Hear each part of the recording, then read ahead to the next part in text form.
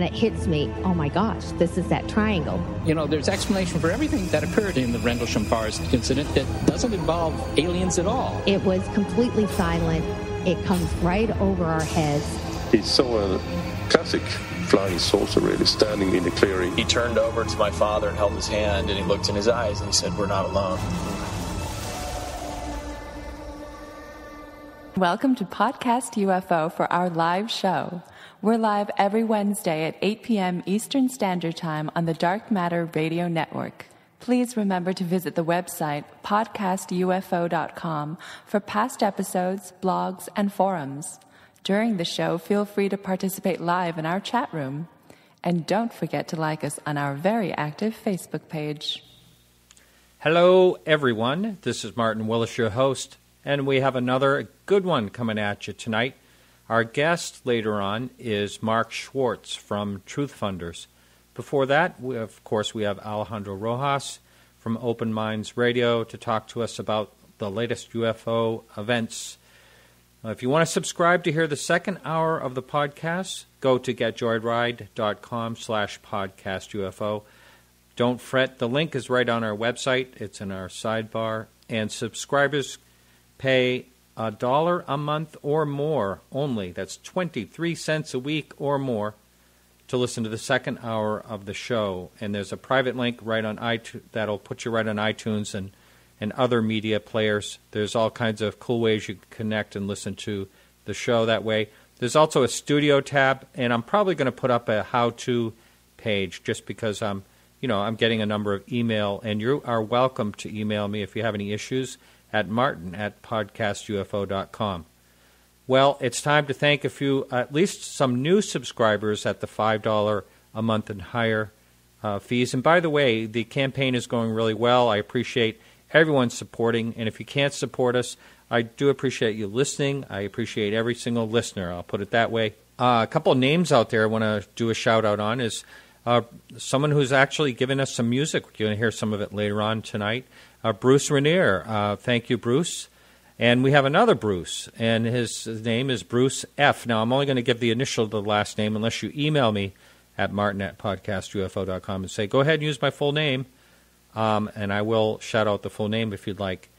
And we have a Gabe W., and he is from overseas, I can tell that.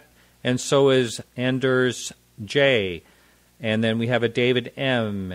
And we have a lot of $1 subscribers. I want to thank you all for that. I mean, we have so many people subscribing that other podcasts that are in the same campaign have been contacting me and asking me what I'm doing because they're not doing quite as well. And I wish them best of luck. I'm trying to help them out.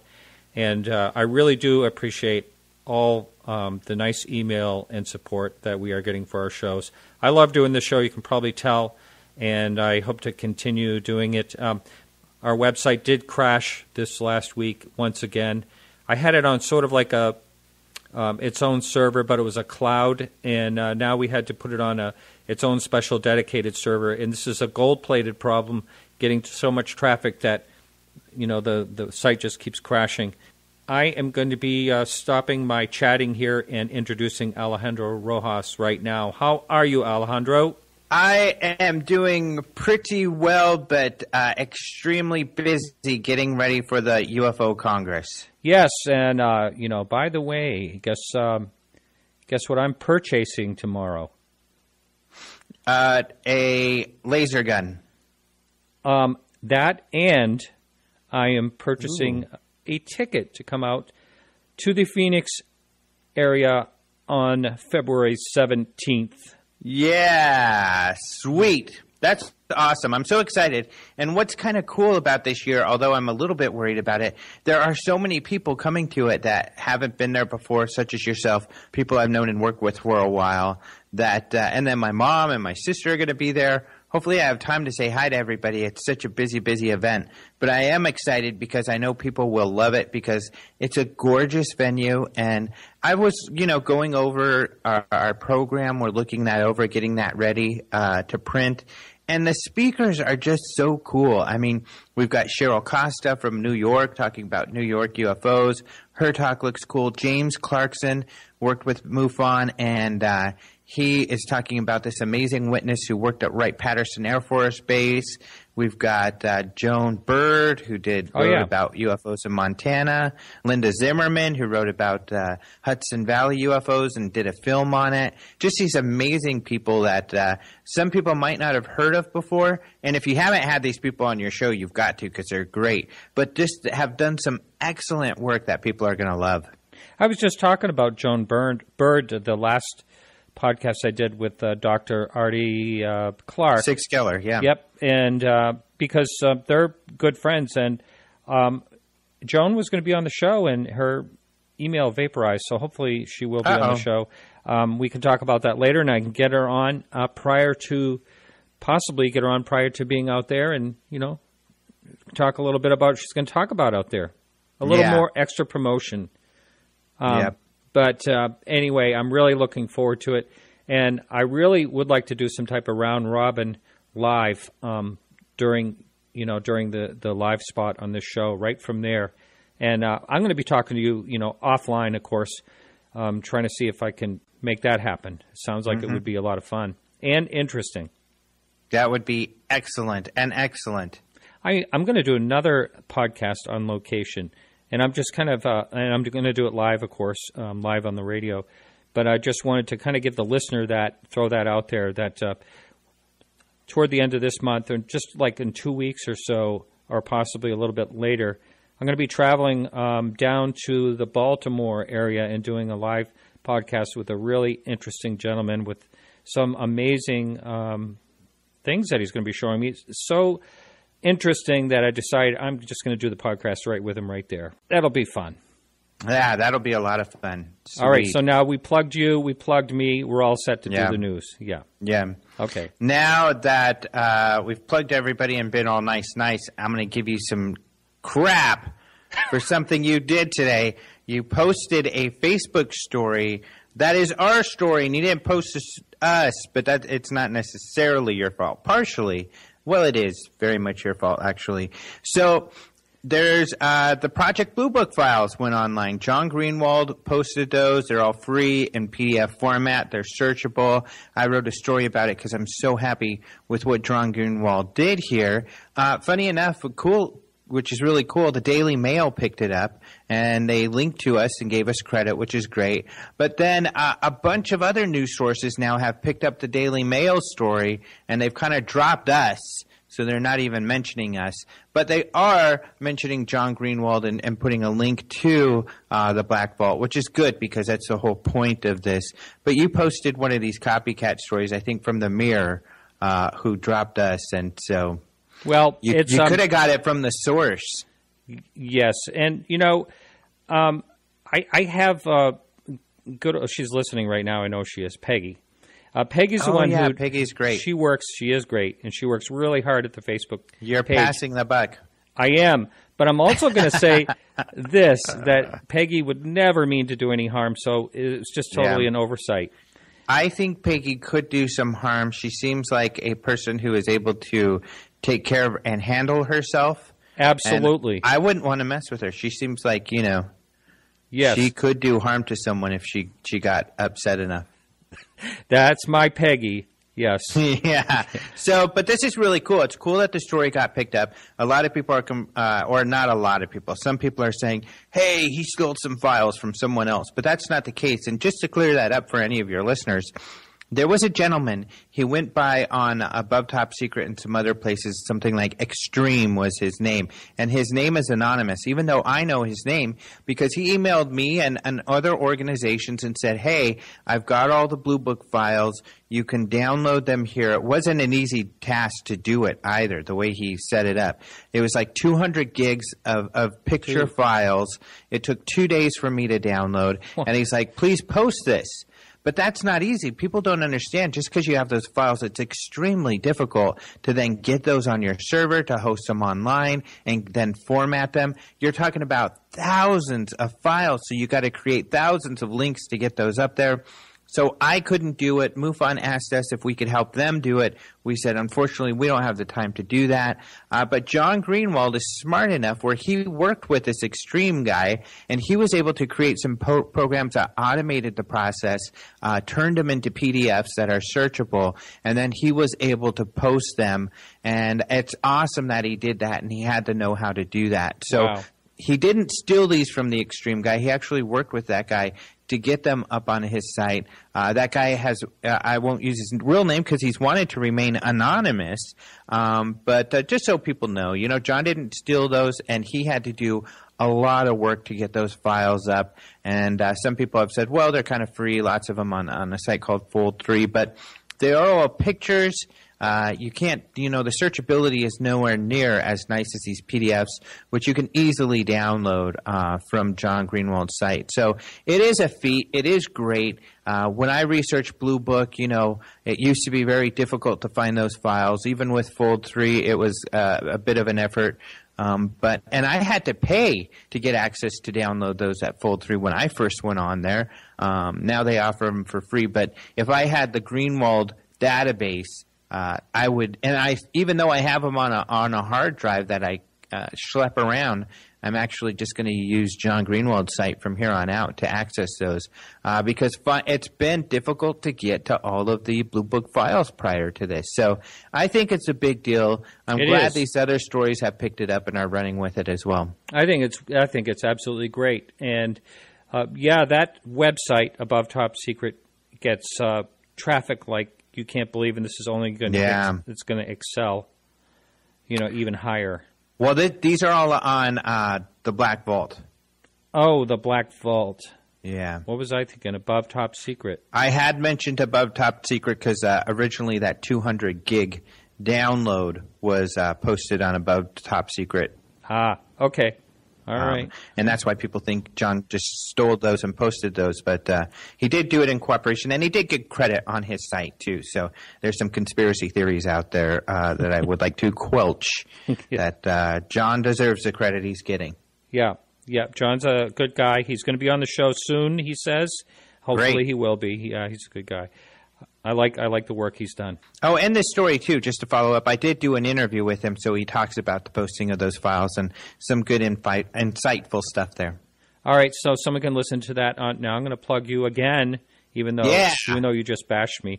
So that's on openminds.tv. You can find that? Correct. Openminds.tv, the place for UFO news. And right here. So carry on, son. Another one that I wanted to talk about is just the day after we talked, and I think I was researching this when we did talk last, there was a story about thousands of people seeing a UFO in Argentina. This was about a week ago, last Sunday, a week and a half ago now, and this was mostly in the town of, I'm not even sure how to say it. It's like Gualeguaychú, something like that. In Argentina, very near Uruguay. But a lot of people saw this light flying over. In some of the videos, I went and I found several videos people posted online of these lights. You can see people out in the street looking at it. It slowly moved over the city. Then in another city about 20 miles away, they spotted it as well.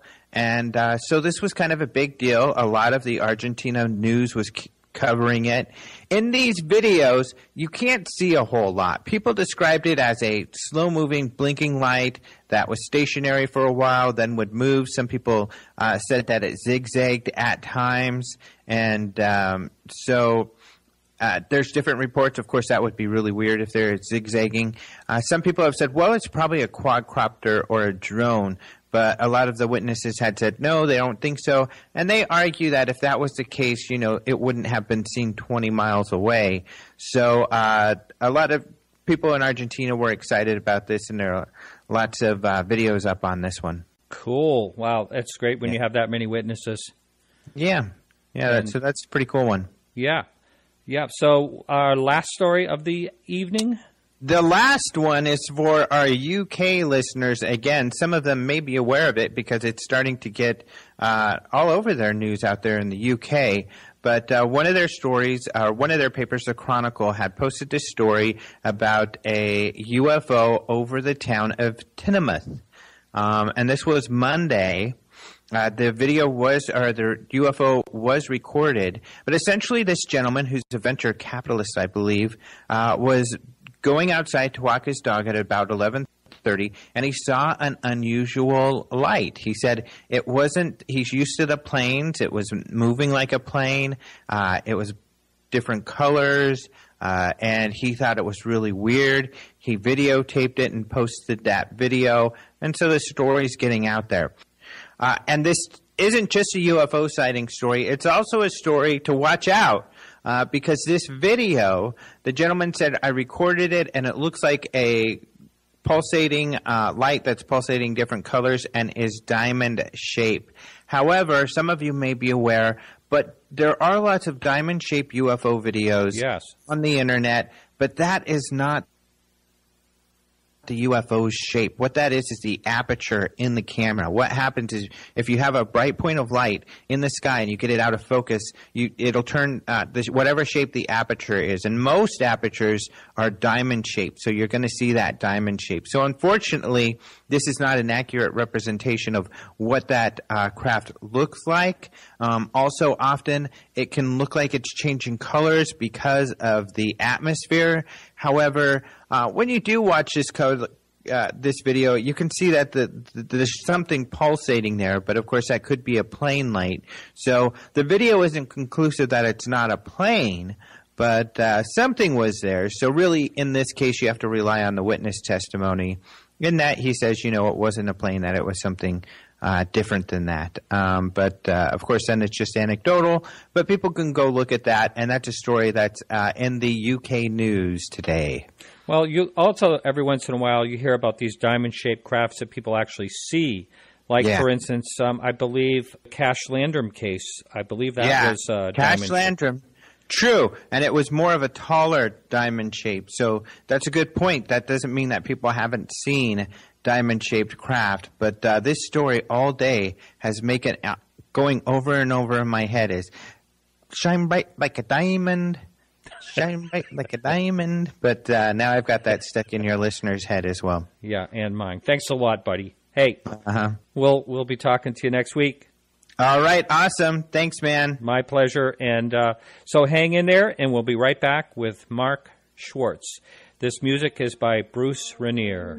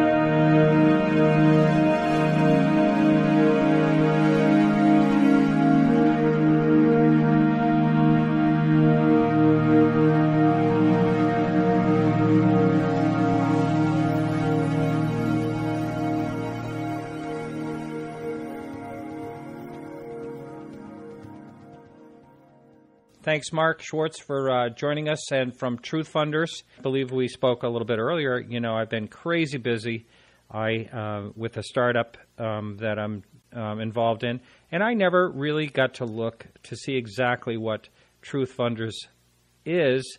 So the listening audience out there, and I are going to all find out together. And by the way, if you're listening live in the Dark Matter Radio Network, you can jump over to podcastufo.com into the chat room. It's a real quick, easy sign-in. You can ask our guests some questions. And we have a couple of other guests coming up. We have Jonas is coming up. Jonas, I don't know, Petchonka? Is that how you say his last name? It's close. We can ask him. Okay. He'll be coming up, involved in the Truth Funders as well. That coming up in a 15 minutes or so. And then in the second hour of this show, we'll have Rick Friar on as well. So first of all, let's hear it. What is Truth Funders? All right. Well, Truth Funders is a crowdfunding platform specifically designed for the paranormal. I'm a big fan of the paranormal, of Art Bell. I grew up listening to Art Bell, and I've been working in the technology and video production world for the past 15 years. I helped create a language called TVML, which is the television markup language, and created a lot of applications, and was nominated for a Primetime Interactive Media Emmy back in 2010 for some of the work that I did. So here in Silicon Valley, I was constantly, making the trek from Northern California to Southern California and bringing them the latest tech that they could use because, as we all know, Hollywood is changing and the way, the broadcast, people aren't plugged in as they used to be. Now everybody streams things and watches TV through their computer. They call us cord cutters, and places like Comcast are not big fans of cord cutters, but the new generation, that's how a lot of us actually get our information and our television. So, while I was doing this and while I've been working on all these different projects and social media projects and video projects, while I code all day and while I work all day long, I listen to old Art Bell podcasts, and that led me to new podcasts that are out there. You can only get so much of the old before you need to know what's new and what's happening and what's going on. So I started listening to things like, Dark Matter Radio Network, a lot of other different podcasts, a lot of other different paranormal podcasts, and something that I heard all the time was that people needed funding. They needed funding for their projects to test, Bigfoot DNA or to test DNA from potential extraterrestrial DNA. And so out of this, I started thinking about, places like Kickstarter that are out there. And what crowdfunding is where you have a project and you put it online and you say, hey, I need $10,000, I need $5,000 in order to get this project up and running. That project could be a book, it could be a documentary, it can be all sorts of things. But what happens is that if you're really into UFOs and trying to create a UFO documentary and you put it on a place like one of these bigger sites, it gets lost in the shuffle. There are so many projects that are on these sites, and a lot of the people that are going to some of those bigger crowdfunding sites aren't really looking for paranormal projects. And if they are looking for them, they're very difficult to find. So what I started doing was thinking about this idea of crowdfunding and creating a specific niche specifically for the paranormal so people could get that type of money that they need for research, for documentaries, for their conspiracy theories, for ufology. Anything that has to do with the paranormal, they can put their project there. It's a safe place. And also for other people that do podcasts, they could get their news from Truth Funders and see what some of the latest projects that people out there in the world are actually creating and doing in order to seek the truth. And so that was the beginning and the conceptualization for Truth Funders. And how is it going so far? Well, we launched about a week and a half or 2 weeks ago. We did our initial launch, and so we just have a couple of projects on right now. We have about 6 projects that are up. We have 20 projects in our arsenal, and we are releasing them slowly, sort of every day or two. There's a new project that shows up on the site. And it's word of mouth. We've sponsored Jimmy Church's show, Fade to Black. So that's helped to, open the doors to let people know that we're out there. And not only that, but through social media, we have a lot of so our team is there's 8 of us. There's 4 of us based here in the United States, and then there's 4 of us in the UK working, the night shift where we can't stay up all night working here, in California. So the late shift goes to the people over in the UK. And so it's going slowly. We've actually had an enormous amount of traffic to the site. So that we've had in the 2 weeks that we've been open, we've had about 4,000 people visit the site, which is fantastic. I mean, that's great. But as far as donations and people donating to projects, that's been a little bit, just to be honest, it's been a little bit slower. And I think people need to begin to trust it and need to begin to understand it, what's out there. And also I think that once we have several hundred projects on the site, that's going to change because people can look and search on Truth Funders through, a lot of these other crowdfunding platforms. You look for movies and you click on movie, and then there's hundreds of thousands of different projects of movies that people are trying to have people donate to. Whereas on our site, you can click on Bigfoot or UFO or alien abduction, and then it's not so much by movie, but it's by category. So, if there's someone trying to fund a book on alien abduction, they would find it under the category of alien abduction. They could also find movies that are there. So it's more in tune to the search of what people like in this specific genre. Uh-huh. Now, how we got together was Richard Cutting, yes, from Milgram and the Fastwalkers. He said he had conversations with you, thought you'd make a good guest. He's a great guy. I always enjoy talking to him. Now, I'm going to ask you, first of all, you and I had a conversation yesterday, and I was, I was out in your town, which I think is pretty ironic, the very town you live in, San Rafael, California. I live there, and you know exactly when I told you where I lived in these different places, and nice and warm out there. It's freezing back here. But I want to ask you, what started you on this path, the interest of the paranormal in general and UFOs, if you can touch on that topic as well. Absolutely. Well, so my dad is a geologist. He works for the United States Geological Survey. And so science has been something that has really been very big in my family and my life, since I was a child. My dad's a big sci-fi fan. I became obsessed with aliens when I was, 7 or 8 years old. There was an original Time Life series books, and I don't know if you remember these books, but they would have this commercial, and it would say, 3 men were lost in the middle of the forest. One of them suddenly started floating into the sky towards a spaceship. Like, what happened? Find out in the Time Life Mysteries of the Unknown. And this was something that just captured me.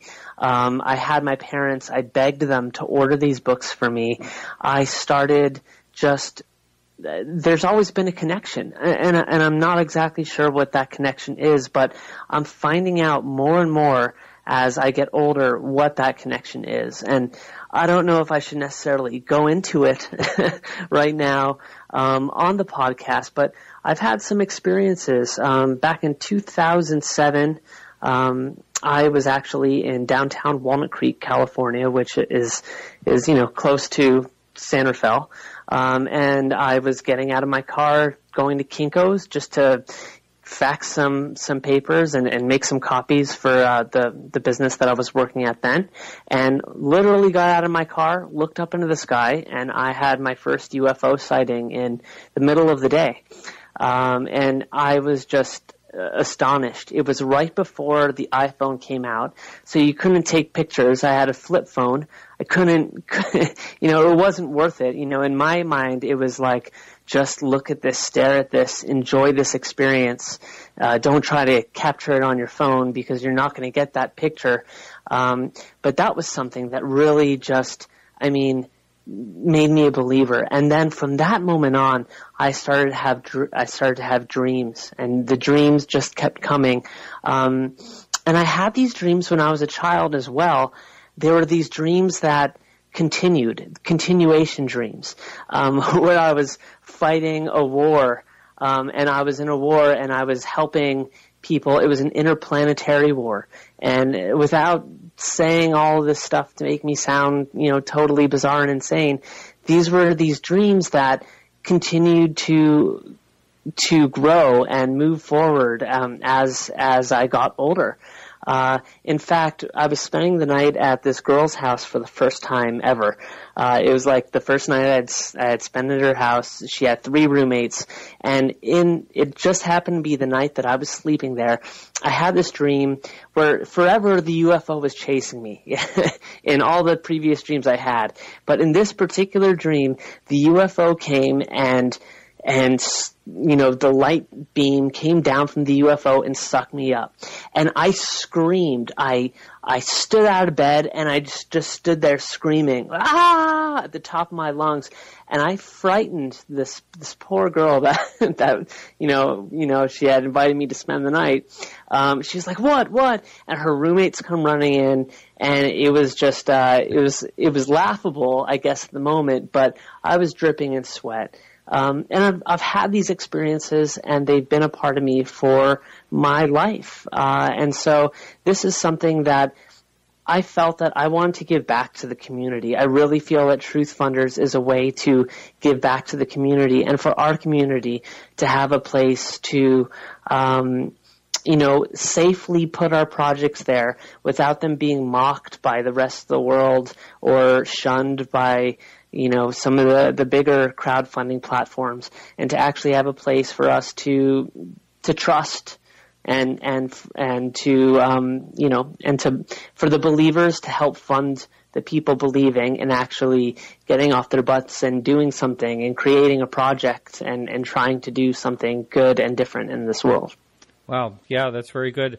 So we're ready to connect with Jonas, but I just wanted to ask you, how'd that relationship turn out? It didn't. Shortly thereafter, didn't have anything to do with that particular, instance. But I'm happily engaged now to a wonderful woman, and she has stood by me while I've gone on this venture of creating Truth Funders, and it's been, she's been right there with me the whole time. In fact, she was the one who came up with the name Truth Funders after my business partner and I were trying to tackle a proper name for so long.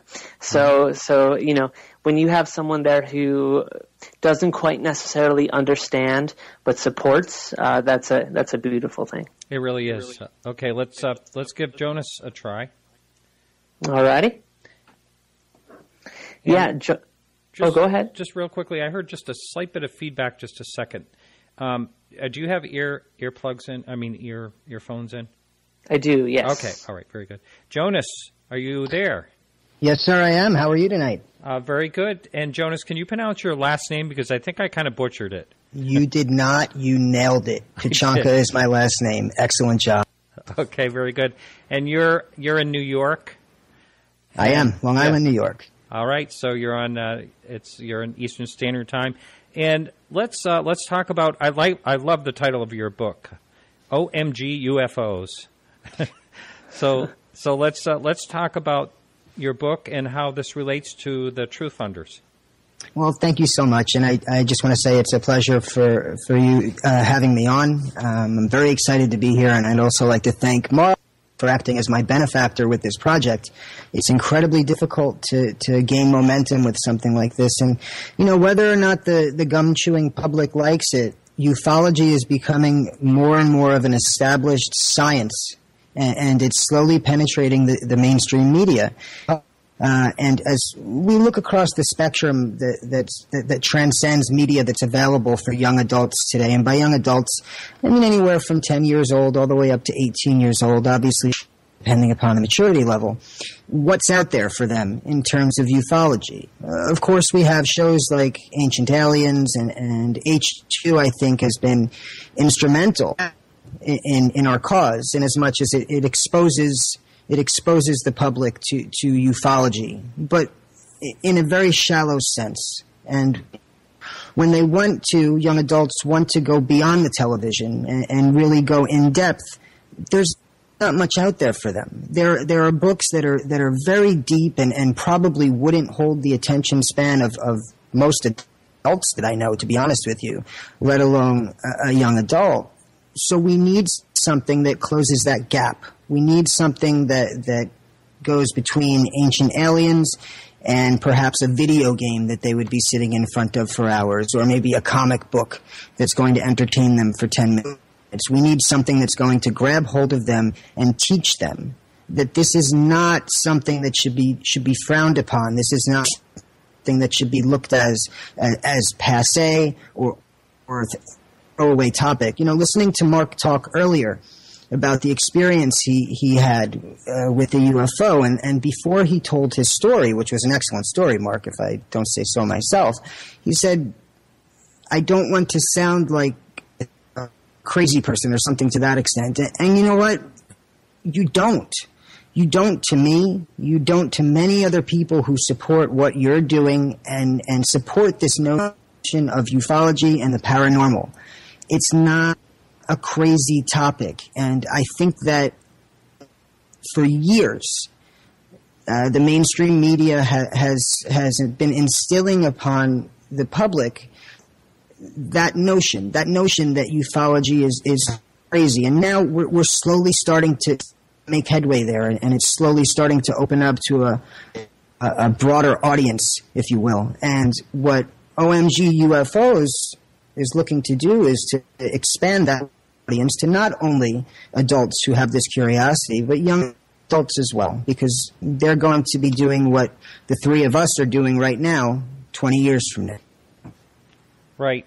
Well, I agree. There seems to be a gap in young people with a lot of things. I think what's happened is there's so much technology flying at them every which way, and so many, as they say, it's kind of a rude word, but there's so many time sucks out there that people get involved in, whether it's social media, whether it's gadgets, that and it's a disposable society, and it's a society where the interest, a lot of interests that people have don't go out the door, so they just stay indoor with everything that's right at their fingertips. So yes, I agree that things have to get passed down and the gaps filled and all that.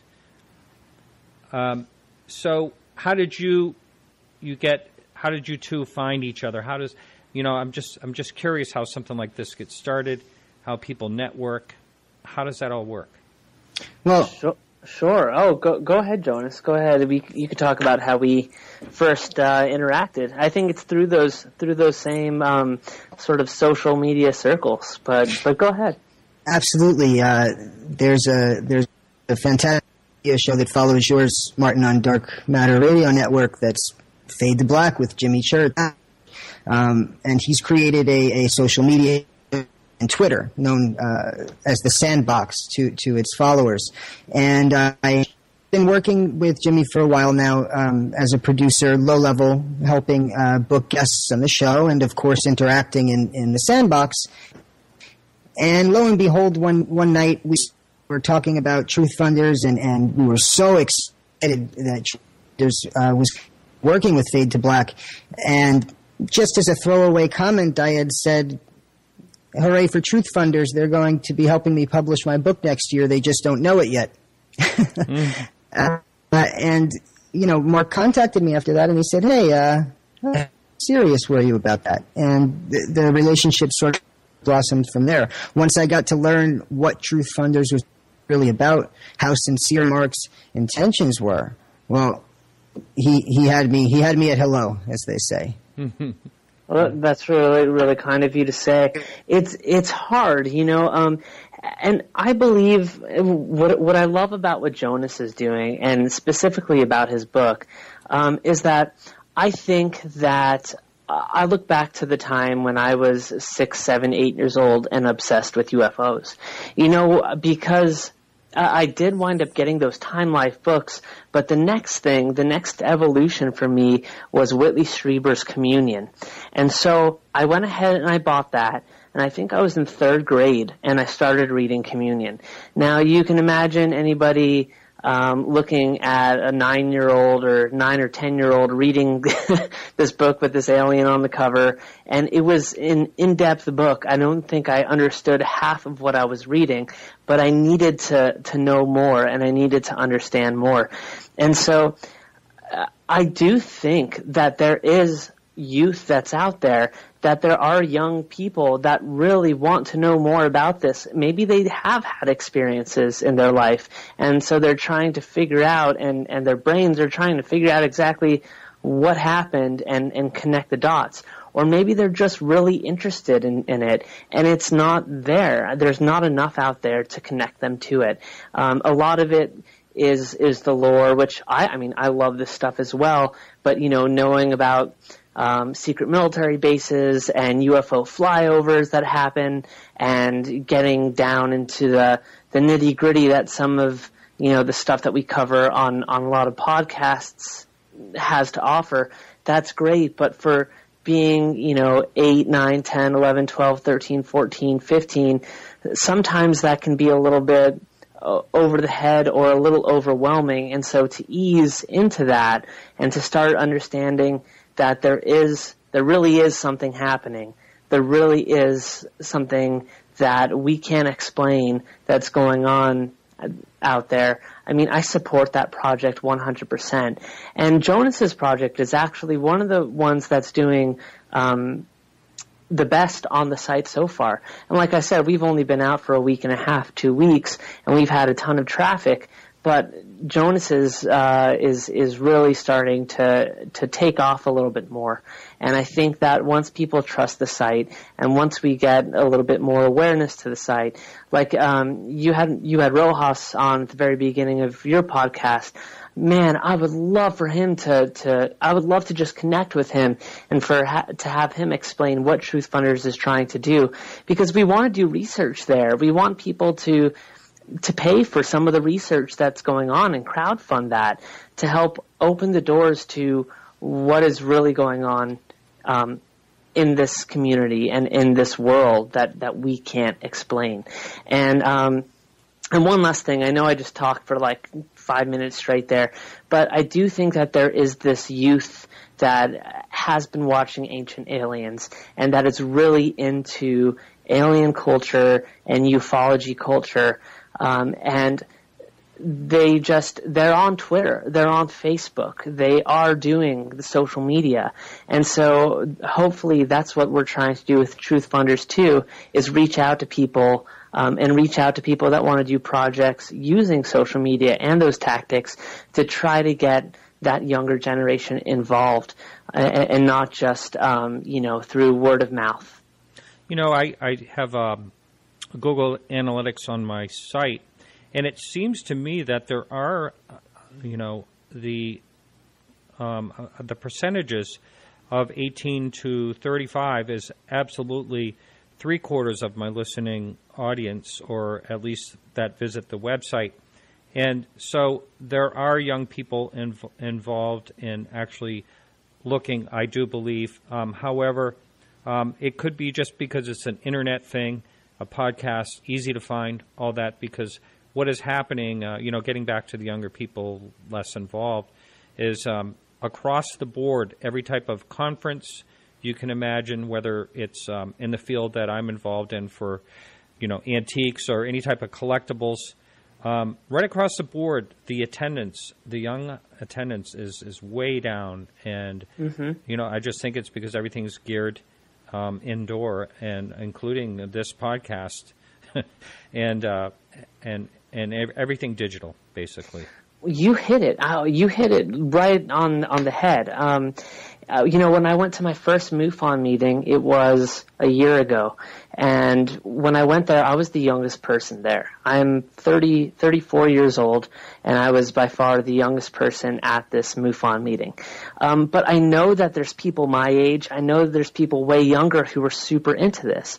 And if you type in podcast UFO, I mean, what great search terms are that, right? So people who are looking for it can find it. It's a way for them to connect. And I'm sure that's why you're seeing it on your Google Analytics, because those people are interested and they are there, and it's a great way, your podcast and the way that you're able to have podcast UFO be your keywords. Those are just such beautiful, wonderful, magical keywords. Well, it's funny you say that. A few people have teased me about that, but that's 100% the reason why I chose the name. I thought, well, I want to do a podcast on UFOs.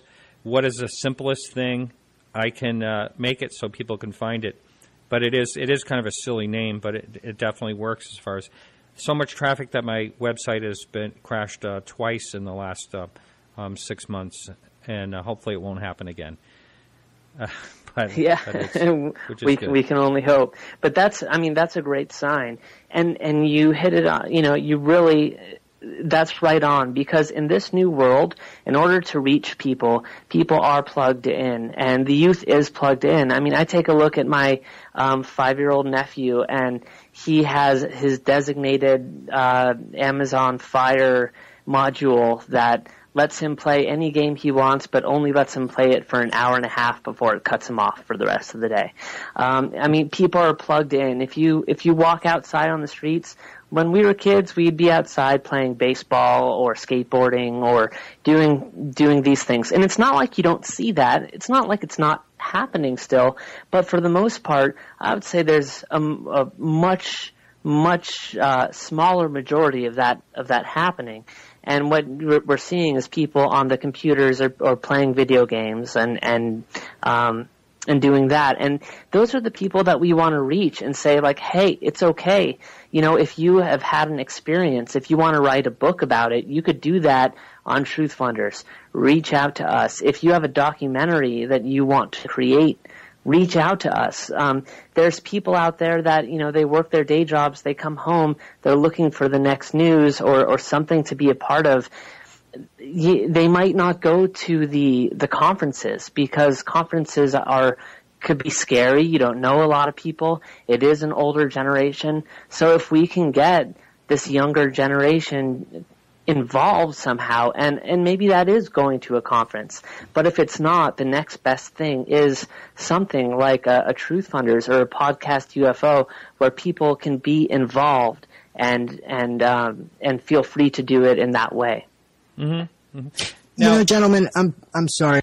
Yes. I just wanted to add this briefly. I am a father of 3, and while my oldest, my 17-year-old daughter, probably wouldn't notice a UFO unless it landed on my house and Bruno Mars stepped out of it, my 10-year-old son, Julian, is incredibly fascinated with ufology. He'll sit and watch shows like Ancient Aliens with me. He tells me he discusses it with his friends at school. The other day, he came up to me. It was such a proud moment. He said, "Dad, what's Kecksburg?" And I said, "Oh, my goodness." And we sat and had a conversation about Kecksburg. We've bought a telescope, and we've got him going outside, and we look at the stars. Obviously not tonight. It's 17 degrees, but when it's a bit warmer outside, you bet we're out there, we're looking at the stars. Kids want to get involved with this, and I think maybe it was maybe not, but the exposure that UFOs have gotten in mainstream media, even if it's in mediums like movies where it's an Independence Day or it's a Men in Black and there's a slightly comedic twist to it, it's still raising those questions. And absolutely, I think that it is, excuse me, more or less intrinsic for us as human beings to have a relationship with the sky, to look up and say, what's up there? what am I doing here? Now, perhaps I was a strange child. Well, I know I was a strange child, but I asked a question. I know that there were other children that asked that question, and I think that relationship, the stars, was severed. Whether it was severed on purpose or not, I can't attest to that, but I will say that there's some time ago, probably within the 1900s, and I do think, Martin, that what you say about technology is spot on accurate.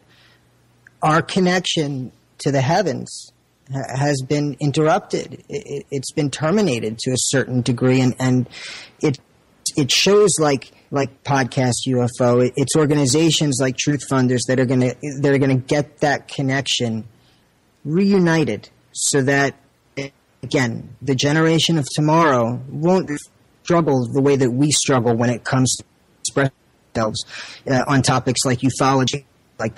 It doesn't matter whether we're talking about Bigfoot or we're talking about Greys.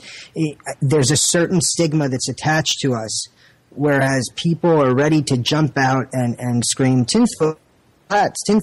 We're nuts. There's something wrong with us because we're fascinated with this. No, there's nothing wrong with us. This is as natural as trees in a meadow or fish swimming in a brook. There are extraterrestrials. I have no problem saying that, and I think that anybody who can't acknowledge the fact that there has to be something beyond this planet has serious issues. Either that or they've been brainwashed. I don't know. But I really hope that again, my book and my project, as well as some of the other projects that are on Truth Funders, they can really help expose what it is that is a passion of us to that much more of a segment of the population. Even if we get one more person, we grow that much stronger. Yeah. Hey, just to let you know, there's some type of signal issue. You've been cutting in and out a little bit, and I don't know if there's a Wi-Fi issue or something like that there. I just want to let you know that. And so, Jonas, before you head out, you're going to be on just a few more minutes. Let's see, what started you down the path of the interest in this, and have you written books or any type of book before, or is this the first one? This will be my first book. I have a bunch of projects that are on hold at the moment because of this one. I've written blog posts here and there. It's always been something that I wanted to do, but I have to say, as Mark said earlier, and I'm hoping that the connection is better now, I did not know how to begin. So I didn't think it was possible in terms of funding. And what Truth Funders has done for me personally is giving me an opportunity to sit down and write this book and get it out there to people so I could get some sort of momentum. Because without it, I was lost. I really didn't know where to begin. I had the idea. I know that I had other ideas, and we've spoken about those as well. I just didn't know how to begin. It's a formidable task for somebody who doesn't have exposure. While I've written before, writing on this topic is rather unique. You can't approach just any publisher with a topic like ufology. They're going to look at it with a bit of a cant view, as I said earlier. Yeah, we have a bad signal on your line as well. So I think I'm going to say that will probably be it for you. Do you have a website or anything you want to get out there? Yeah, I'd like everybody to go to truthfunders.com. And if you don't support my project, support any project, and tell your friends about it because it's a great site. Mark, thank you so much for having me on. I really appreciate the opportunity. You're very welcome. Thank you, Jonas. I appreciate it. Thanks for coming on. You guys have a great night. Thanks so much. Thank you. All right, so let me just do something here. Okay, here we go. And so we're back with just you, Mark. All right.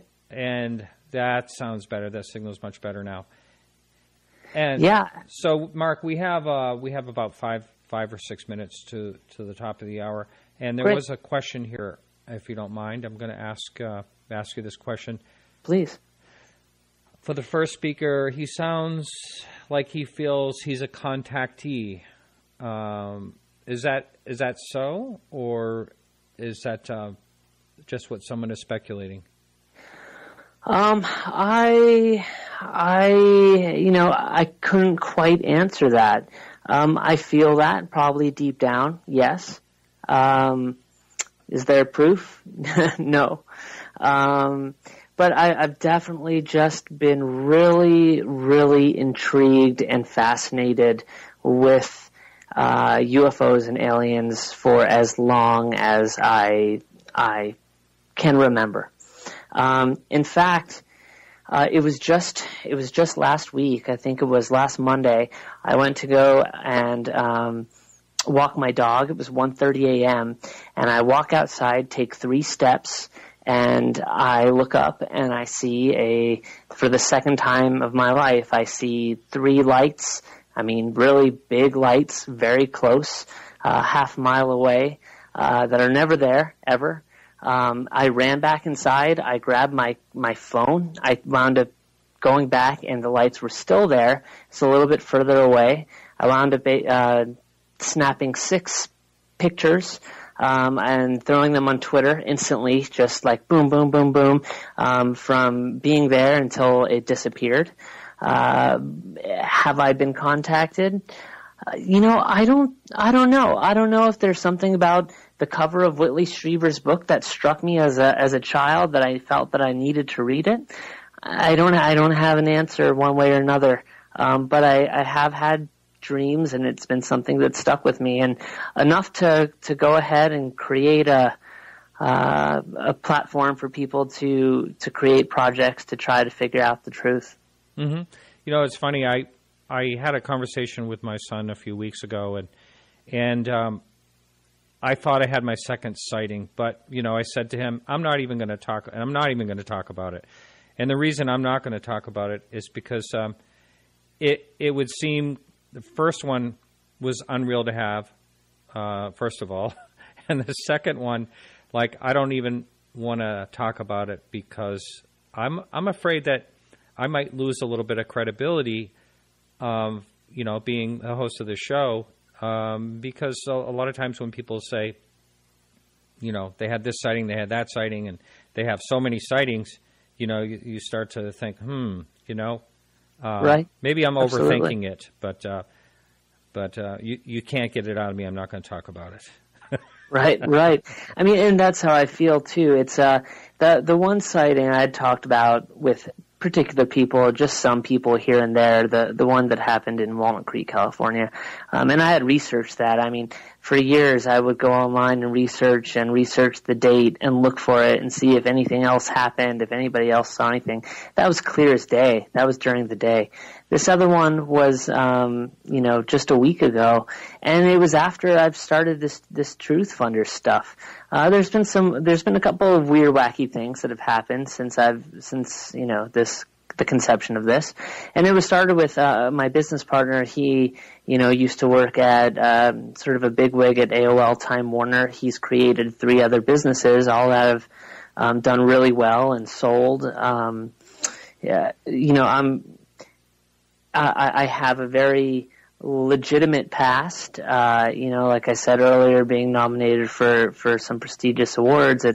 It's kind of strange to come out and talk about all of this stuff, but for what I'm doing, and creating right here, Truth Funders, it's a necessity to kind of talk about things that happen. I mean, there's people that I'm sure have seen ghosts, have seen strange lights in the sky that will not admit to it or will not talk about it. I don't think that, the more that we keep it to ourselves, the more it just remains taboo. And, if what I saw in the sky the other night was not a UFO or some strange object, then it wasn't, and that's great, and that's fine.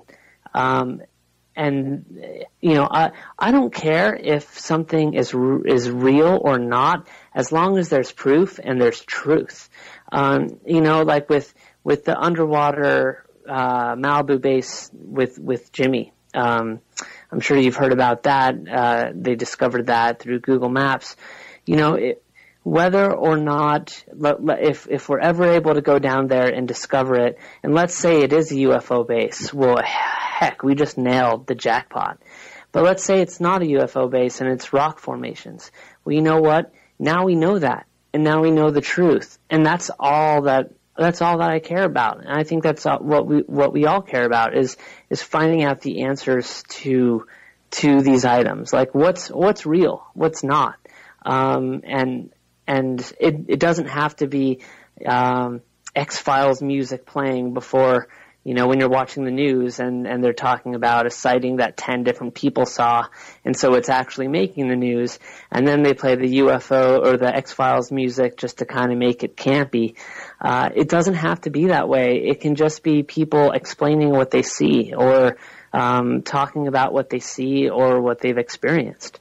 It shouldn't be taboo. Well, getting back to the Malibu underwater thing, I had a conversation with with Lee Spiegel about that. And he found out some geological information about that and was due to go on Jimmy Church's show, and then Jimmy Church did not call him.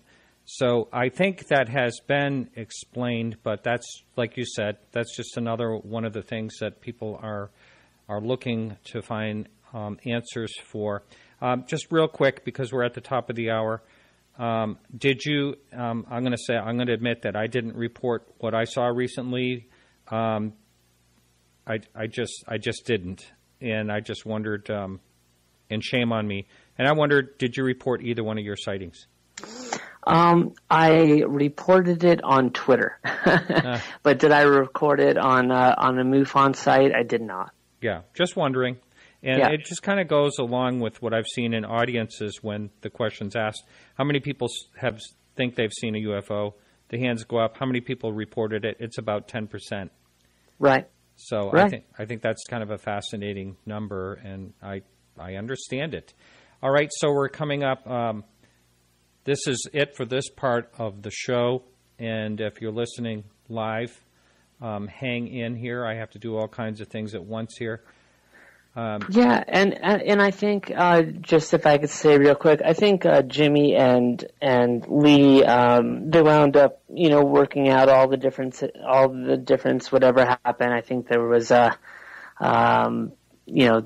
had a show together and all that stuff worked out, so that was good. But that part I didn't know. I did not know that part. So yeah. All right, so we're coming back. We're coming back in the next hour, and we're going to have Rick Friar is on for a while.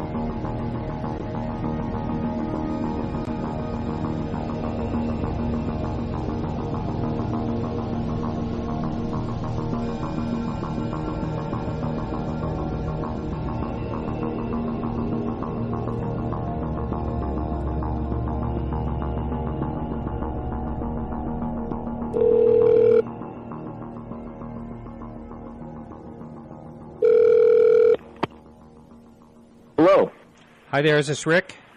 Yes, sir. Rick, you are on podcast UFO and hang on just a second. My computer's going wild here. Welcome to the show. Oh, thank you. Pleasure to be here. And you're also out on the West Coast, I see by your area code. Yes, sir. I'm in the San Francisco Bay Area. Yep. And, it's funny, I wish I was into the topic more when I had my sighting out there that I had back in 2006, but I didn't become active in this in 2011 as far as, the show. But I really wish I had the show going and I was out there, because it seems to be quite a nucleus of people involved in the Bay Area in UFOs. Well, that makes perfect sense, of course, because there's certainly a unique energy out here in general, especially within the past 40 years, and a generally positive energy out here in terms of, the heart of a peacemaking generation and the like. Right. Now, Mark was telling me earlier that you are into, it's something about intergalactic politics? Is that? Yes, sir. That is what I'm writing right now for my next series. I wrote a sci-fi trilogy about World War III. That was The Keepers, and now I'm working on a science faction, I like to call it, because it's very fact-based, but an adventure story wound with facts about what appears to be the intergalactic politics that are affecting Earth. All right. And it's interesting. So Rick's first series, The Keepers, it was a really big seller on Amazon for a long time. It came out several years ago, and Rick was also at Comic-Con or WonderCon, or maybe you were at both. All Rick. of them. Yeah. For many years, I went to all of them. Yeah, and his books are fascinating, and like he said, he does a ton of research. I mean, research talking to professors at UC Berkeley and Stanford and all over the place to get the right type of sort of futurist technology that he needs for his novels. But his new novel, he's creating it, and I actually wanted to touch base with him.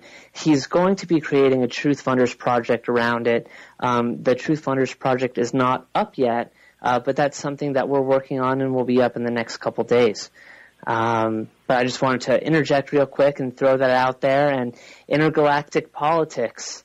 I saw Rick give a speech at a MUFON meeting, and it was all on intergalactic politics, and I just found it extraordinary.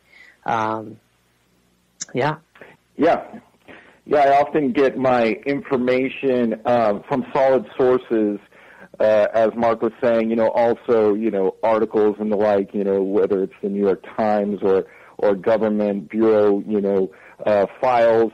And, this is a little different than a lot of people in our community, where a lot of it is taken from areas where it's preaching to the choir, and so sometimes it's hard for the mainstream to trust it. But I derive my facts from places where the mainstream trusts, and it's remarkable how those facts are out there. If you filter them out, they're quite obviously there, which is really fascinating. Yeah, can you elaborate more on? Yes, sir. Yeah, one potent example is the Roswell investigation. Now, of course, the government avoided, releasing any reports for quite some time on it. And finally, in the 90s, they released a report, and it was so desperate. It was called Case Closed. Like just trying to shove it down your throat that this is it, which is, it's a ridiculous title. It's not closed just because they say so. But on its face, they're like, the conclusion was, it was so obviously, A, B, and C, absurd concepts like, test dummies were mistaken as aliens, blah, blah, blah. And he said, this is just obviously what happened, and it's all there. But then at the same time, he talks, the lead investigator talks about how he had to really go searching for this information. Now, here's something that stinks to high heaven on that. Roswell is just so well known by this time. I mean, 50 years of people talking about it. You wouldn't have to go investigating the heck out of it if you're inside the government and it's all just readily available and easy to see. It wouldn't require high-level investigation work. I mean, that's like, finding out about the Manhattan Project and discovering that it was to make the nuclear bomb required high-level investigation. No, by the 90s, that wouldn't require high-level investigation. It required just talking to all the key people real quick. And it basically, the very fact that he had to say that he had to go through a ton of investigation already sent off alarm bells. And on also, many of the things he talked about were, they weren't clear. When they say, a serviceman fell out of a weather balloon and his head, he died and his head was all swollen up, so that's what they mistook for the alien. But then they couldn't find out who that serviceman was. And again, if these things were being linked to Roswell, you would think that there would be a lot more, written down. It's like, oh, by the way, this was the guy that was mistaken for an alien, And if you're interviewing all the top dogs that were in charge of these different projects, it'd be like, oh, that was, so-and-so, the guy who was mistaken for an alien. So it's just really interesting that they, on one level, say, "Oh, it's case closed. It was so easy. It was just so obviously this." But then the next minute, you start realizing, well, it wasn't easy for you to find, and it wasn't. You know, a lot of things are still missing. Why are those missing? Why are those facts still missing? And so that right in and of itself tells me, you know, that you know, Roswell, it actually made it more fishy that they tried so hard to close the case with facts that were not substantial. And that's just one example. Yeah, I like that example because that topic's come up many times on this show about how, for instance, the crash test dummies didn't even come out till 5 years after. Exactly. And also there was another thing that they had mentioned that the aliens could have been, and that was, I want to say, a plane crash or something like that. And they said the bodies, you know, were badly burned, or I may be confusing this with another case. I'm not really sure. But, you know, Roswell is interesting, and I like the stand that Stanton Friedman says that the Air Force lied 4 times, flat out lied 4 times when it comes to Roswell. And, yes. You know, he said that enough. I believe that he's not just saying that because he's a man about facts himself. I agree. And see, the thing is, as someone who doesn't want to be too quick to jump to conclusions, I was always, you know, open. I mean, I've been interested in this since the 80s when I was very, very young. And at the time, you know, I've always been fascinated with history, and I knew that, the Germans, you know, had a lot of really advanced technology, and, you know, one can ask where they got that. But let's assume for a second they made it themselves, and then when the Allies took over Germany, they were, you know, using all these things and working with all these things, and maybe they didn't want the world to know, you know, what exactly prototype crafts they were making. But 50 years later, you know, it would serve them to just go ahead and say, hey, guys, we were just working with prototype craft, you know, and it was crashing all over the place and blah, blah, blah. That would have been easy to just go ahead and admit 50 years later. The fact that they don't want to say any of that really makes me believe that it wasn't our own craft at all. Mm-hmm. Yeah, that's totally interesting. You got me hooked. I want to hear more examples, if you would. Yes. Well, you know, there's so many elements of you know, what came together and all these different things. And let's go to Roswell again, because of course, you know, this is well known to people. You know, they said that, you know, there was a bunch of really strange you know, symbols all over the crafts that were found by the key people. And of course, they said, oh, well, this was the numbers, or, you know, the symbols that they used on these. And they just quickly say it, and it's very dogmatic the way they describe it in the case closed report. It's just like, and that's exactly what they used, and, you know, I'm paraphrasing, but it's like, and anyone's a fool to deny that. But they give no backup to that. So then as I did more and more research, I found that there was absolutely no symbols used like this. I mean, nowhere is there any evidence. Of course, they don't say in case closed, they don't say, well, clearly it was used in this project, and it was used in this project, and these symbols were used in this project. It never gives any clarity. It just says this was, you know, clearly used by the government in their projects, and, you know, that's just an obvious, you know, in so many words. And meanwhile, these are the most far-out-looking symbols, you know. I mean, it really, truly looks like something out of Stargate, and it's just impossible to think why we used, you know, this weird cuneiform-looking writing all of a sudden on these crafts. What was the point that are supposedly just weather balloons? You know, why would they use these bizarre measurement systems that are never used in anything else, and they can't even themselves point to it? It's just beyond, you know, that they think they can just shove that down our throats, that this really, really foreign-looking writing system, and it's blatantly obvious that it's a writing system, is, you know, they don't even try to provide a backstory. It's hilariously desperate. This is the beauty of all this, is that if they had not done that report, it in fact would have been less suspicious. But the fact that they do this report, they say case closed, and they have all these things like, that was just some measurement symbols we used. I mean, stop being stupid. Of course that was just measurements. Well, okay, point to other times that they used that. Well, there's no evidence of that. So they just used it for these weather balloons. No one else has any, any knowledge of the strange symbology that was used. They're just pointing to nothing else.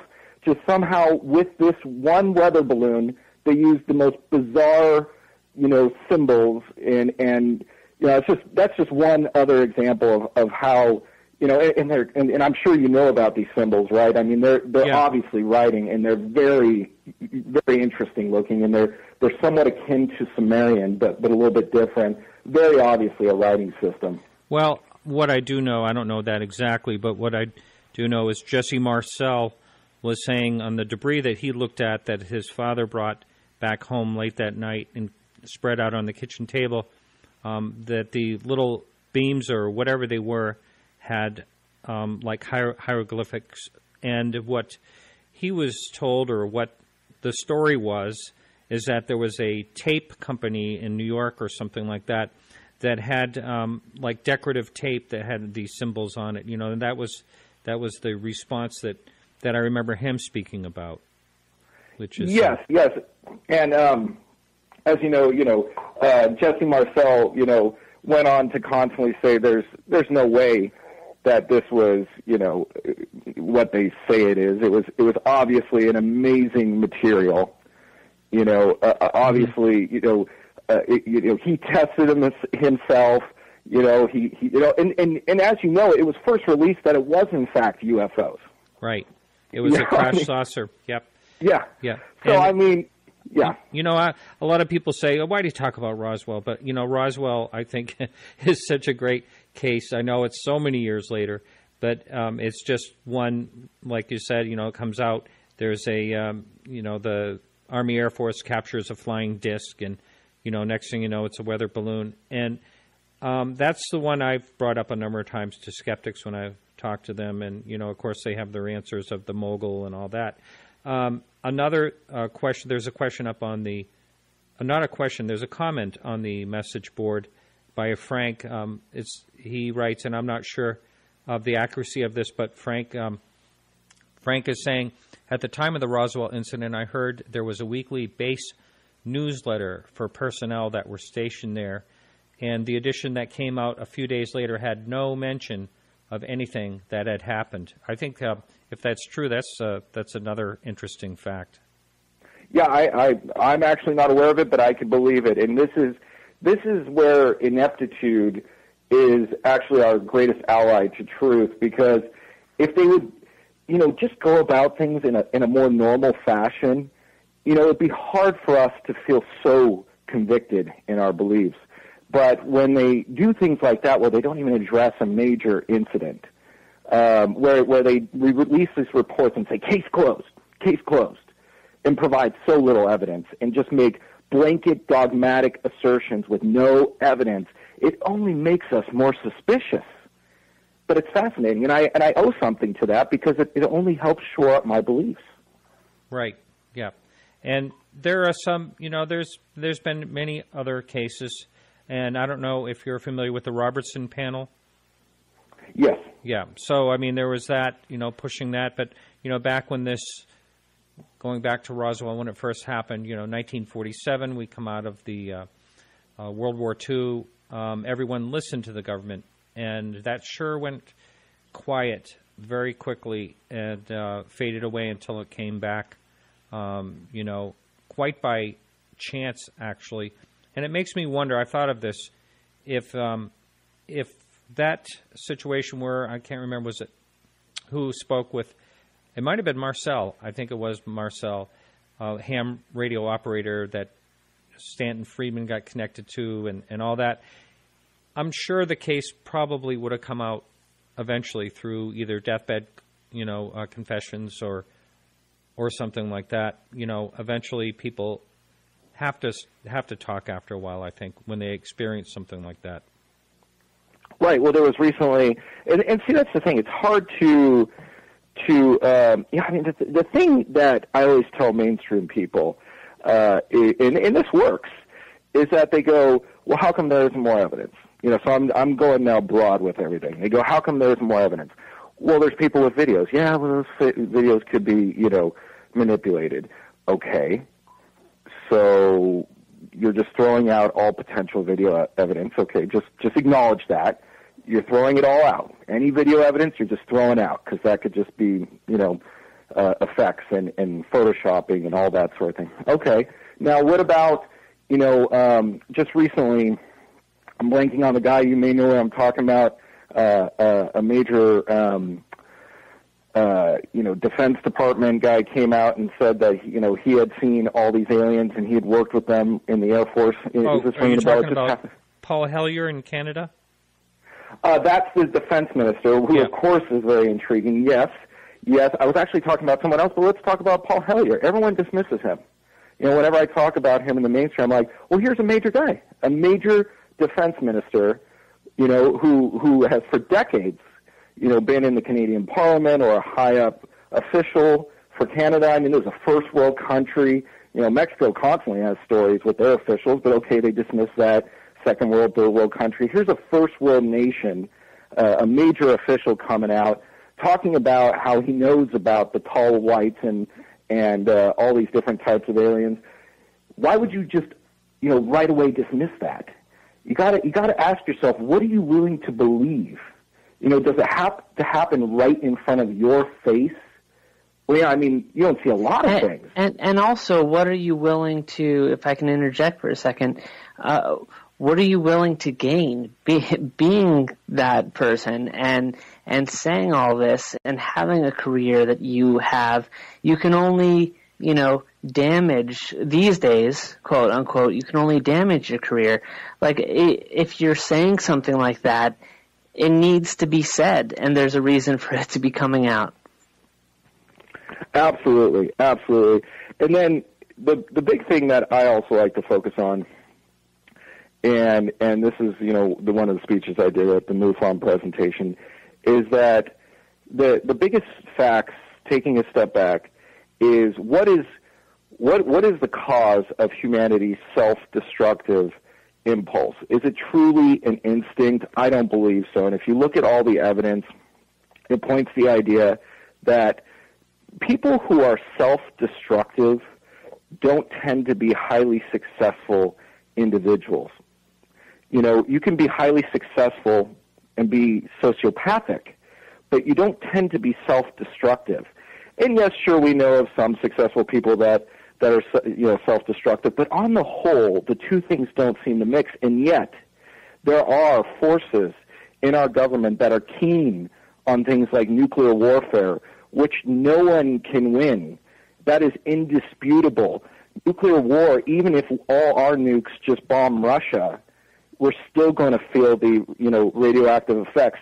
In some ways, but that's not even feasible. We're, of course, going to get bombed ourselves by Russia and everyone else who had nuclear bombs, because that's the way it works. The most powerful nation, everyone allies against in a major war. That's what happened with Germany. There was no love between the U.S. and the Soviet Union, but they united to take down Germany. Same thing would happen if America went on the war path in a big way. The point is, who then are these people who are so keen on nuclear war? Who are these people that are so keen on nuclear power? I mean, it's just, nuclear power is just as dangerous as nuclear war. I mean, we've seen with Fukushima, a lot of people don't realize how dangerous that was. Or still is, actually. It's not over yet. Exactly. Well, you're darn right. And, Michio Kaku, went there and said people don't realize that we're inches away from having to evacuate 30 million Japanese people from where they lived. And people still, fight for that over here when solar power is so easy. And then you think, well, it's greed because they can control the nuclear plants. But the fact is they could control the solar panels too. It's not easy to set up a solar power infrastructure. And yes, people could eventually put them all up on their houses, and maybe by making a solar power array in the desert, it would make people think of it more and put it up on their houses, but unlikely. The truth is they could make a fortune. They might not have as much revenue. People might be paying less, but it would be much more profit because they're not drilling for oil and they're not, extracting uranium, which is extremely hard to extract. So why are they fighting solar power so badly when they could be making money off of an infrastructure based on solar power? Why are they allowing pesticides that they know mess with people's minds and that you cannot escape unless you're wearing an oxygen mask all the time outside? Why did they fight for lead in the gas when even the Romans knew that lead was dangerous to the mind? And you can't get away from lead. When it was blowing out of the exhaust pipes, you couldn't get away from it. This all comes around to the same thing that we do, that first world powers do to lesser nations to keep them down, to keep them from becoming potential threats. It's just like sanctions. It's very broad brush. It's very terror bombing element, where you just carpet bomb a nation with sanctions, also that they can't, let's say in Iran's case, we sanction them so that they can't build a nuclear bomb, also that they won't be a potential future threat.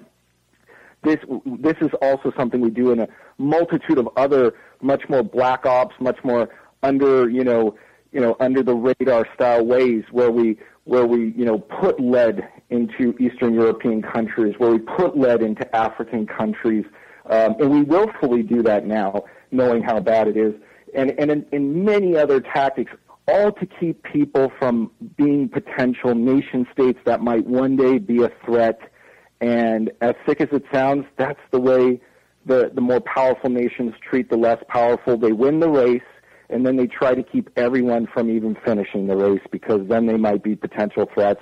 And that's what leads me to see that there is something not of this world that is affecting our politics, and that gets into that intergalactic political game where I believe we are caught between many different superpowers. Neither one is necessarily the good or the bad guy, just like the Soviet Union versus the United States. They chose their allies and their proxy wars based on what politically served them, not necessarily on morality or anything like that. Yeah, we need to probably stay a little bit more on topic on the UFO subject a little bit and how this relates to it, if we could. And let's see, I did have a question for you. Paul Hellyer has actually agreed many months ago to be on this show. He will be. Really? Yeah, he'll be on eventually. We pass emails back and forth every few months. He's always very busy. And he's rather elderly. I think he's, if I'm not mistaken, he's either 90 or close to it. Oh, yes, because he's been in the Canadian government since the 60s. Yeah. So I have it's kind of a blunt question here. Excuse me, sir. This is on the message board. But are you saying that people like Charles Hall, hang on just a minute, the message board's moving around here, who sees tall whites as telling the truth? Charles Hall is a weird guy. I don't know. The guy's weird. He's just got a weird way about him. And the way he describes things is a little absurd. And, it's just weird. I don't get what the point of his experience was. He was just sent out to interact with them, some kind of nobody there, had this objective to interact with him, and he was allowed to talk about it whenever I just don't get the story. It's so weird that it's almost tempting to believe it because he doesn't try to give a plausible backstory, which, sometimes, that which appears to be implausible, once you know more, turns out to be much more, it ends up making sense. So the fact that he doesn't even try to give a plausible backstory to it, so he's either a weird guy and just kind of a lunatic, or maybe there's something to it, but when I watch his videos and the like, he just strikes me as kind of, like he's just seeking publicity, maybe. I don't know. I find it very unbelievable. Yeah. Everything, that doesn't mean there's not, a nugget of truth to it. But Charles Hall is not what I use to base, the tall white concept on. Paul Hellyer, on the other hand, he did seem to kind of leap onto the tall white concept after Charles Hall talked about it, and that sent up red flags to me. Yeah. But there's pardon me, there's a few things. Of course, I have Paul coming up as a guest. I'm not going to badmouth him. And basically, what happens in situations like that is I let people talk, and people can make up their own minds as far as what's he's saying. But there's, he's been called out on a number of things that he hasn't really addressed, and a lot of times that's what a message board or a call-in show is about. Absolutely, someone can address that. And Rick, so you talked a lot about politics, but as far as sort of the intergalactic politics, where do you see that? Like, you talked a little bit in your MUFON talk about reptiles and how. Yes, you know what? Let me talk about the reptiles because this is a nice little factoid. The Paluxy River footprints, I don't know if you've heard about them. They're 100 million years old, and they are clearly bipedal footprints. And I say clearly, which is kind of like the Ancient Aliens guy and stuff, but this is actually clearly. This is accepted by the archaeological community that these are, in fact, bipedal footprints. Well, now, I'm going to just interrupt you here because yes, go on. We have a dinosaur tracker who's a scientist. He's probably listening right now. He listens to most of the shows, and he I can't think of what he came up with on that, but he said that it's totally a dinosaur track that looks very similar, and he knew the exact dinosaur and everything. So I'm not really sure. I understand exactly because that was a question I said to him. I said, does this mean that, there were people back when dinosaurs were, and he knew everything about that pretty thoroughly. And I would be glad to shoot an email off to him and get the exact. Yes, please do. Please do, actually. I would love that because I have, I was given a little bit of short warning for the show, so I was actually on the road and just got to a landline. But there is a lot of facts that show it is not established what that was at all. And I get this from the archaeological community. I'd love to hear what he thinks, but it is not at all established what that is. And that's why the creationists were so, jumping on it, saying, look, that means, we're only 5,000 years old. We live with the dinosaurs. There's a human footprint. It was clear to scientists for, over 30 years that these were weird footprints, that they couldn't be distinguished. And in fact, yes, then the lead guy who decided to pursue it, found that there does appear to be 3 toes on it, even though those toes are not very obvious, but he was able to tell by miscoloration in the stone and everything that in fact there were toes, and so there probably was 3 toes, but it's heavy on the heel, and it's a long foot as opposed to the ones that the paws that we often see in quadrupedal and bipedal dinosaurs, and it does appear to even the archaeological community has bought into this idea that it was this type of dinosaur that either once in a while or habitually walked in a plantigrade fashion as humans do, and the only other creature that walks in a plantigrade fashion is the bear that in today's day, and of course the bear has very obvious paw signs and everything and doesn't have a distinct heel and all those other things that go along with being an evolved bipedal animal. And it took the archaeological community decades to finally latch on to the idea that this might in fact be a dinosaur that at least oftentimes walked bipedally. They still haven't enjoyed latching onto it, just like the physics community doesn't enjoy latching onto the idea that consciousness affects outcome of experiments, but they have to accept that at least according to facts as they know them now, it is a very unique find. So, I would love to hear from this person who says that it's a well-known dinosaur because, as I said, I get it from mainstream sources, and I'm very big into archaeology and everything that I've read in the archaeological field, and I would challenge anyone to go on the internet right now and go to, the Smithsonian and reach out to archaeologists and top-line archaeologists. this is not at all a dinosaur that they understand or know. All right, I'm just going to say this. Ray, if you happen to be listening, please give a call into the show. Maybe you can just call in right now. That's 603. Oh, my goodness. Okay, 603-967-4030. That's 603. Did I just say it again? 603-937-4030. 99% sure that is the number here. It's a Skype number, so it's not something that that I just remember off the top of my head. So you have written books, Rick, and is it all, like you say, science fact? Is that what you say, faction, science faction? Is that what you called it? Yes, sir. Yeah, The Keepers revolves around a potential World War III in the future, and the outcomes, the technology that's involved in it.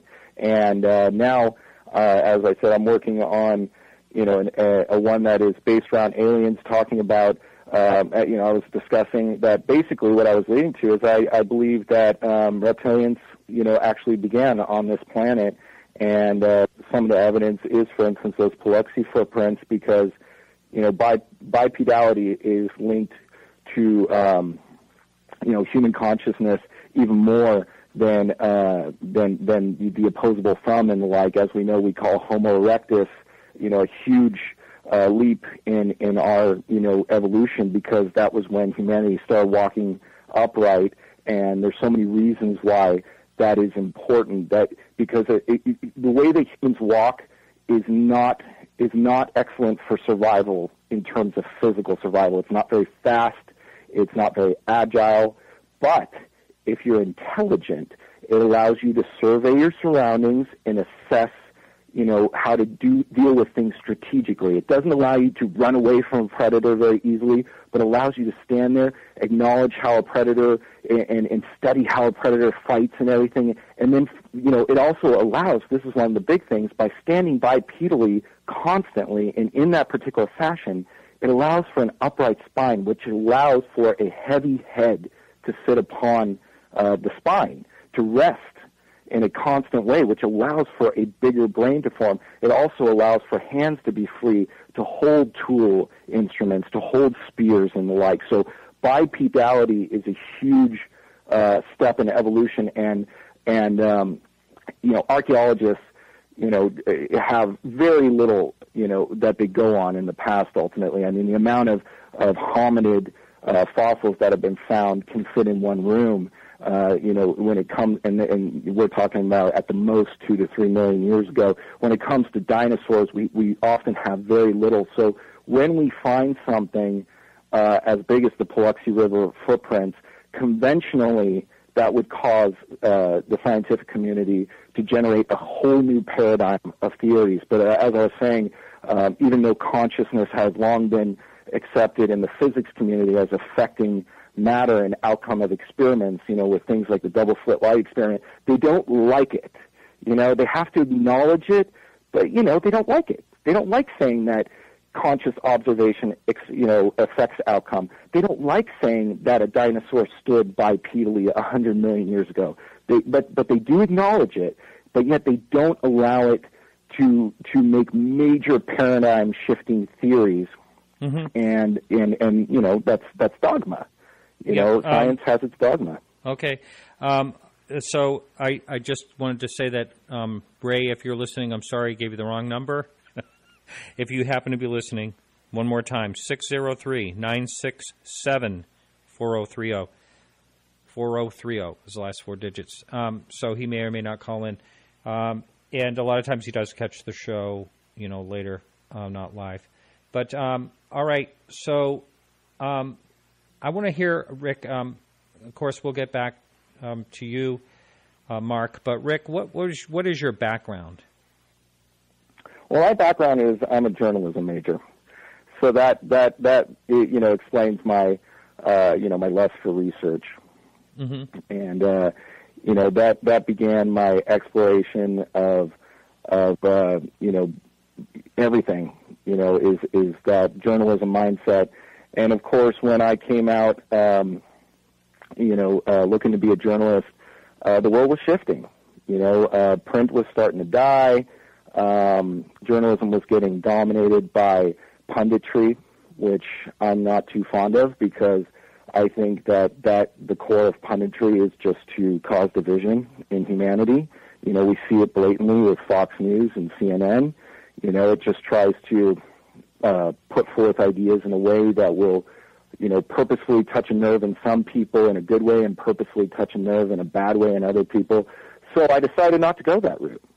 And, through my research, I discovered that there is potential for a looming world war. This century began a lot like last century. People don't realize that the last century, people, were looking to end war, and they were sick of it. And in fact, America, for instance, did not want to enter World War I. And Wilson, specifically called it the war to end all wars, right, which of course was a joke because it led to World War II.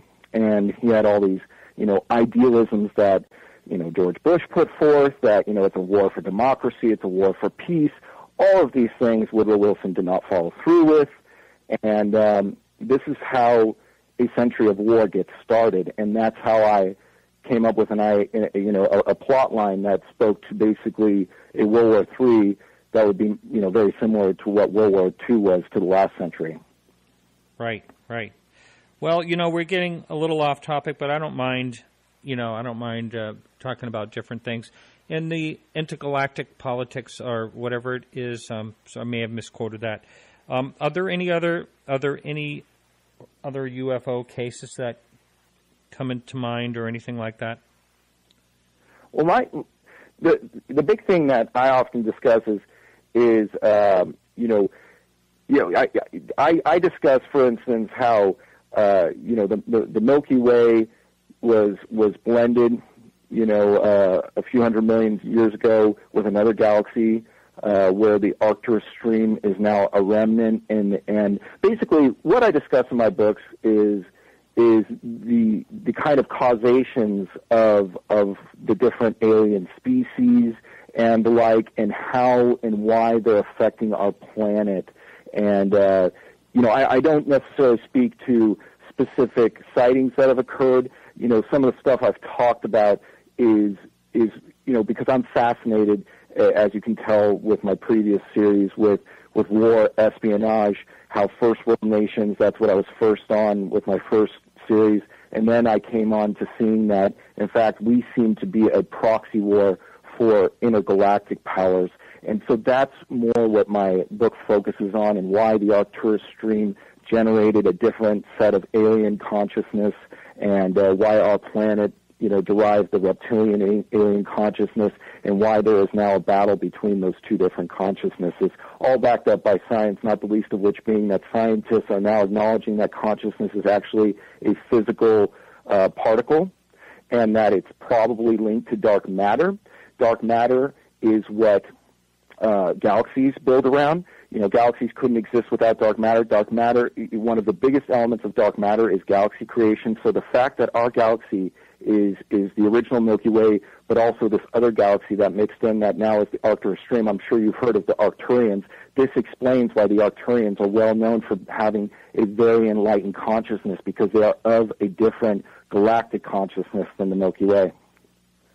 I'm not familiar with that term, actually. Oh, you haven't heard? Okay, so yeah, the Arcturians and the Pleiadians, are throughout kind of the New Age saga, often related to the peacekeepers, and the reptilians are generally seen as the dark side, so to speak. And this seems to pan out in all the research that I've done. I see. Okay. All right. So we haven't talked too much with you, Mark. So you've been listening. I've just been enjoying the conversation. Okay. So Rick has a lot of very interesting ideas, and they're not mainstream ideas by any means, but they're different, and he has his facts to back them up, and what he believes are his facts to back them up, and what are facts to back them up.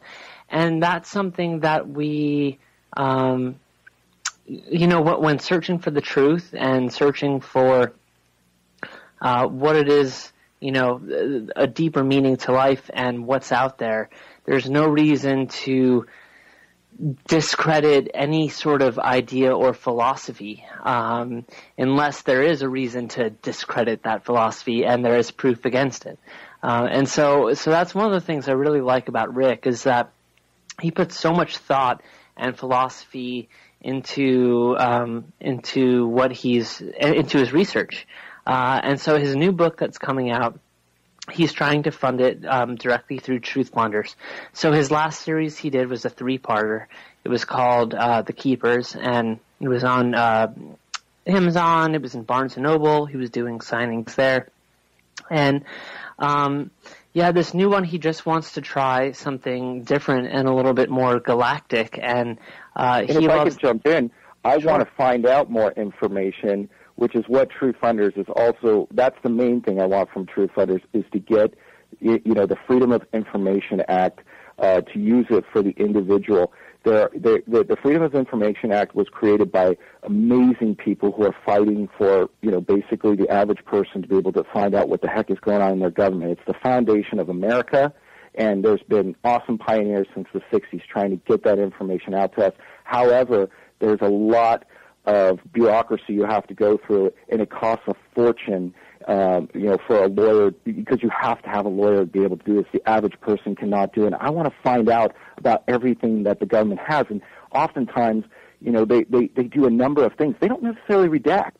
That's not necessarily their tactic, because that's too much of a giveaway. But what they do is they give you a room full of files that is in legalese that the average person can't understand. Literally, it could cost, $100,000, $200,000 to get to the bottom of any one given thing. That's what I want to fund.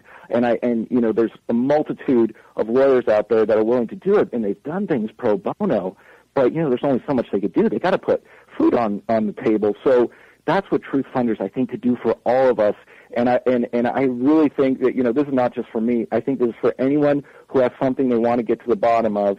What you do is you find, the lawyers out there that are doing this, you get it funded, and we can get to the bottom of so many things, at the very least what they're willing to disclose, and it's actually astounding what they're willing to disclose if you have, the people that can do it, and the time and money and resources to be able to fund that. One thing, I'm going to ask, and, it may sound a little crass, but, I'm talking to you, Rick. You're a guy, talking about facts, but I can't see where there's any facts to a lot of things you've been talking about. For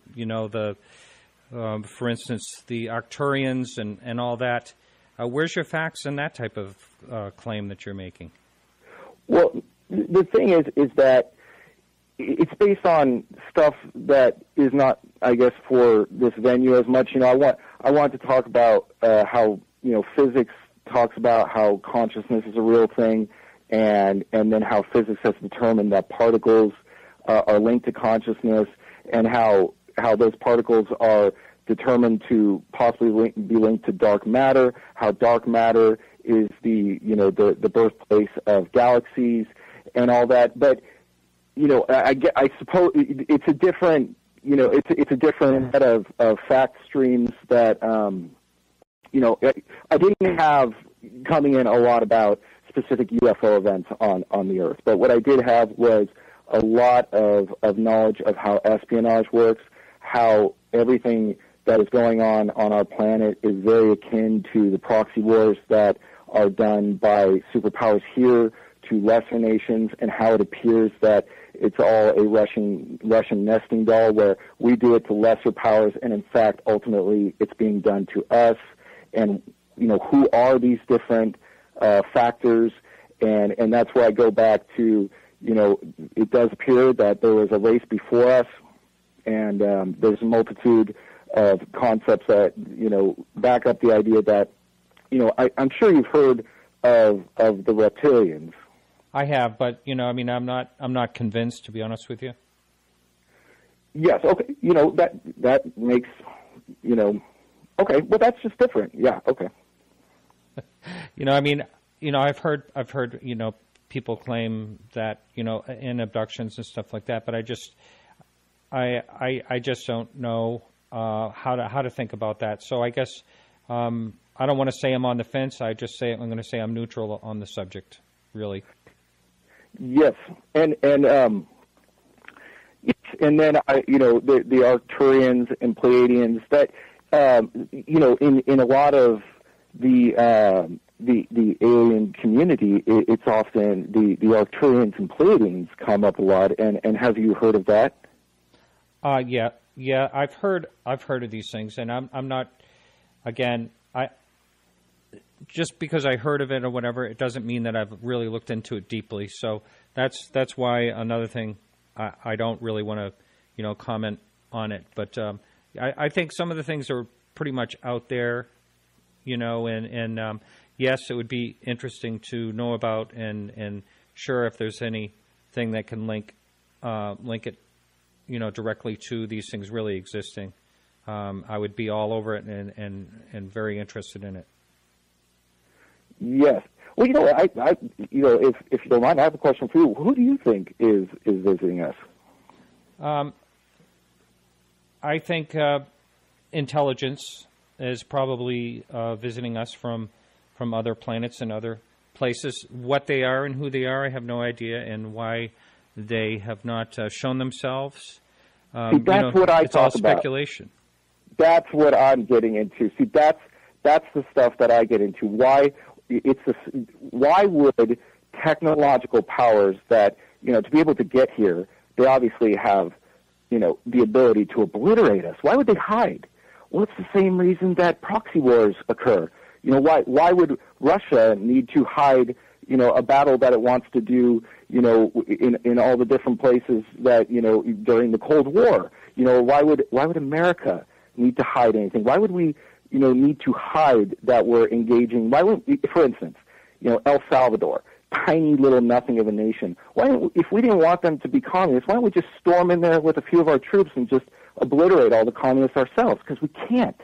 Because we're locked between, politics both of our own nation, where people don't want that within our own nation, but the government's a little more militaristic than we are, but also with all the other superpowers of the world where, trying to maintain a balance of power. They don't want us marching into El Salvador because that sets off a domino effect of power, and the Soviet Union didn't like that, and now forget the Soviet Union. We couldn't do that because Europe, the European Union, and even Russia is still a power, China, all that. We can't just do things, outright. We have to engage in covert black ops, even though, put all the other superpowers out of the way. The United States could go around stomping over everyone with its military. We can't because of the political landscape, and that's the issues that I more discuss is why are these intelligent beings affecting our world, and why don't they just come outright with their intentions? And that's the stuff that I like to address with my knowledge of why espionage has been engaged in our on our planet and the stuff we know about. And I take that up, like I said, with the Russian nesting doll, the largest nesting doll being that intergalactic politics. Now we only have 2 minutes left, so if you each one at a time want to just close up real quickly, and if you have any way for someone to reach you that's interested, that want to reach out to you, whether it's email or go ahead, of course, for the truthfunders.com. Go ahead. Sure. So this is Mark. If you have a project, we'd love to help you out. We have all sorts of great projects coming through.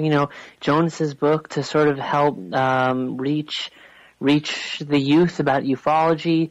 If you want to do research, if there's stories that you have to tell, we are here. We want to help sort of answer and solve and ask more questions. And so please reach out to us. And also, please fund some of the projects that are there, because it's supporting this wonderful community that's trying to find out why and who's visiting us and what's going on. Whether you believe in it or whether you're a skeptic, that's okay. Both are welcome, and all are welcome. The key to Truth Funders is the truth. So please visit us at www.truthfunders.com and check out all the projects. Some of them might not be for you, and other ones might be. So I really appreciate it if you guys would stop by. All right, and you got something quick to say, Rick?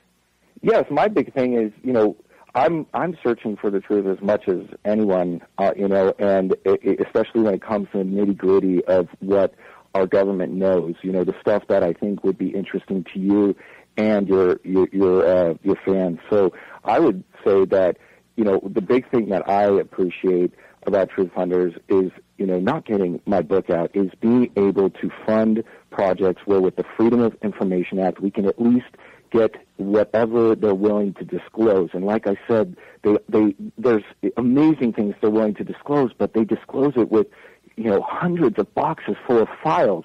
Like, who can go through that? And then it's written in ways that we can't even get, we can't even understand. And then the logistics of getting them to release it is not something the average person can do. You must hire a lawyer to do it. These are the things that I really appreciate about the Truth Funders, and, your fans might have things they want to get to the bottom of as well. Well, thank you both very much. Thank you, Martin. Hey, it was a pleasure to be on your show. It was an honor. I really appreciate the chance to come on and talk. And you're a great host. You have great questions, and I really love the way you run your show. You're very welcome. So that's it for the show. And next week, I'm not really sure who's coming up. I had someone drop out of me, so it'll be a surprise guest next week. Thank you, Bruce Rainier and Carrie Lloyd Whitehouse for the music. Thank you, Peggy Shunning, for managing the Facebook page, even though Alejandro gave you some trouble about it. You can check us out next week, live right here on the Dark Matter Radio Network, and 8 to 10 Wednesday, and like every week. And we'll be back. And thank you, everyone, and keep your eyes to the sky.